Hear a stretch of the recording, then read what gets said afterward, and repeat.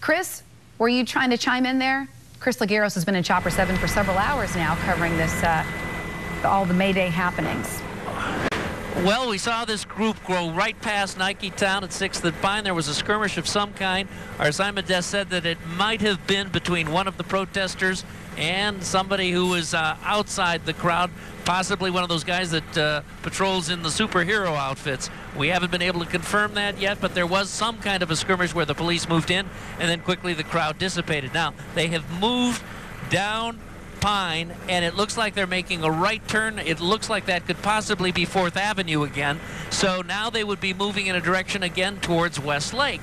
We'll see whether or not they are going to stop there or keep going, but at this point... All right, Chris, we'll check back in with you in just a minute. Let's go to Henry Rossoff. Henry, what's happening? Stay away from me. Please stay away from me. So we're talking to a gentleman here who says he was pushed and a little skirmish broke out and police kind of broke everything. Sir, take me to the top. What happened?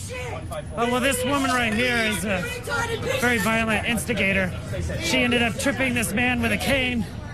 So I came in and said, be careful where you're going. And then she pushed, and then her friend started shooting some kind of aerosol. I came over to take it out of his hand, and then all these punches started coming in. Are you with the Phoenix Jones crew? I see your outfit here. I worked with him for a little time.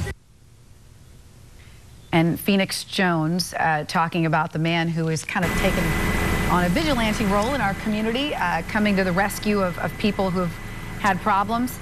These are more images from Chopper 7 up above, but that was just Henry Rossoff giving us a picture of what things have been like on the ground. A little bit tense in some situations. And now the group again moving into Westlake Plaza. David